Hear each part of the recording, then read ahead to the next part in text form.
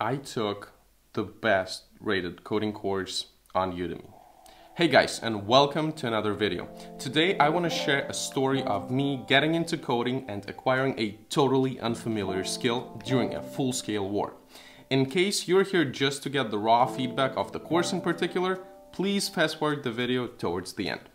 Now back to the entire story. It all began somewhere around January 2022. I mean, obviously thoughts around coding were always roaming around since it's the most convenient type of job you can get, by all means, in my opinion. But January was when I actually took action and completed my first coding class ever. Little did I know at the time that Russia will invade Ukraine on February 24th, 2022. Decision. The realization of having the desire to pick coding as a career choice came to me at a point where I kinda reached peak income in touring, and the idea to have a remote lifestyle is extremely appealing to me, since I want to spend some time traveling the world and simply experiencing, if you can say so. The obvious next step was to pick an actual programming language, because there are tons of them to choose from. Thankfully for me, it was pretty easy. Since I'm a hardcore Apple fan, the gut told me to look into mobile app development for iOS. And the fact that I have already used a MacBook just simplified it. Besides that, the idea of being able to create your own full-scale product from the scratch was amazing.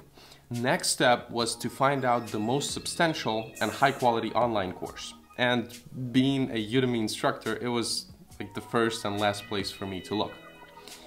Eventually, I've picked Angela Yu's iOS Development Bootcamp, which is considered one of the best online courses that teaches you Swift. Process. First of all, I had to come up with a plan and a tracking system in order to be able to at least approach such a huge challenge. I'll be honest with you, it was quite stressful at the age of 25 to acknowledge that even though most of my life I've been studying, it was hard for me to tackle this entire process by myself, while maintaining motivation to keep going. In order to keep myself within some borders, I have outlined a schedule which I had to follow with weekly milestones. That actually helped me a lot. Even though I've missed a deadline or two, I was still able to complete my studies on time and meet the major deadline. A little thing I'd like to mention is that you shouldn't try your best in finding the perfect course that would have everything packed in and would be that one-stop shop for you. There is no such thing in coding, because one of the most important skills you gotta get is being able to find the needed info from different sources. Don't fool yourself into getting one course which has it all and landing a job right after. Everyone who claims that they'll teach you coding in 60 to 100 hours or something are simply lying. You wouldn't be able to properly teach it. The only thing you would be able to do, though, is just to copy whatever that was shown to you. Programming is a way of thinking, and in order to develop it, you have to devote around 5 to 10,000 hours. And that's the only way. There are no shortcuts. The struggle. Oh, that's probably my favorite part, because such a lucky guy like me had a bunch of struggle, as usual. Total disappointment in yourself and shocking feeling of being the dumbest in the room. Thankfully, that is something that goes away over time, since you keep practicing and your understanding of what's going on improves. But a nice side effect of it is that you start to getting used to learn new stuff, which is kind of important in life. Lack of motivation as challenges arise while the desired result remains distant, and the only way to deal with this is to take an extra look at your schedule and remind yourself of the progress that was already achieved. At least that's what kept me going. I'm just too greedy to lose all that work. But there's also the upside to it. I really enjoyed the community of self-taught devs. It is so inspiring to interact with similar guys like you who have different backgrounds that are not related to programming. Having such strong community of people that have the gut to take action in order to improve their lives, it's just incredible. Not only you help each other along the course with tasks, explanations, but it also shows the possibilities of a human being. And seeing that what you desire is achievable and the rest is excuses, I think just that has a huge impact on overall success of the student. Once you firm your knowledge on basic concepts, you start experiencing the joy of having a little bit more expertise on the topic than the majority of people, which unravels a huge amount of opportunities and new connections.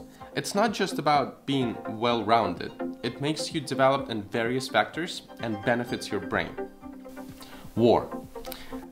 The full-scale war in Ukraine began by the end of my second month of studies, and I were probably 20 to 30% through the course.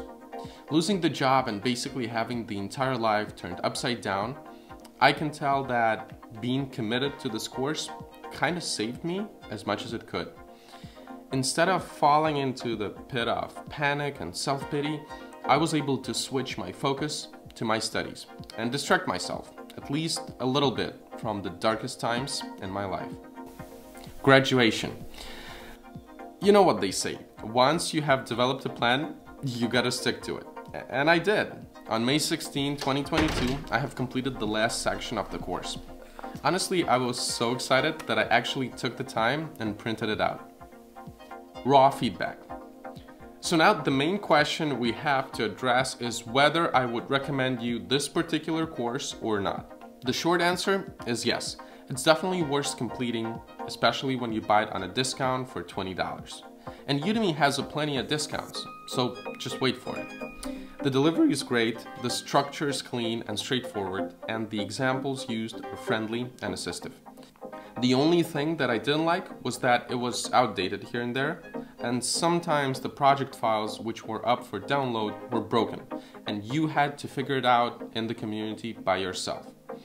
But realistically, it was a great problem-solving class itself. And naturally, as closer you come to the end of the course, you begin to understand that it is just the beginning of your journey, and there's plenty of stuff for you to discover, repeat, and learn. For example, I'm now completing Stanford's Swift UI course and have an extra workbook with little problems to solve in order to practice the actual coding. And besides all that, I have planned a pet project that I'd like to upload to the App Store by New Year. And you'll be definitely watching another video about that. I guess that's it for today. Thanks a lot for watching. I really enjoyed it. See you soon.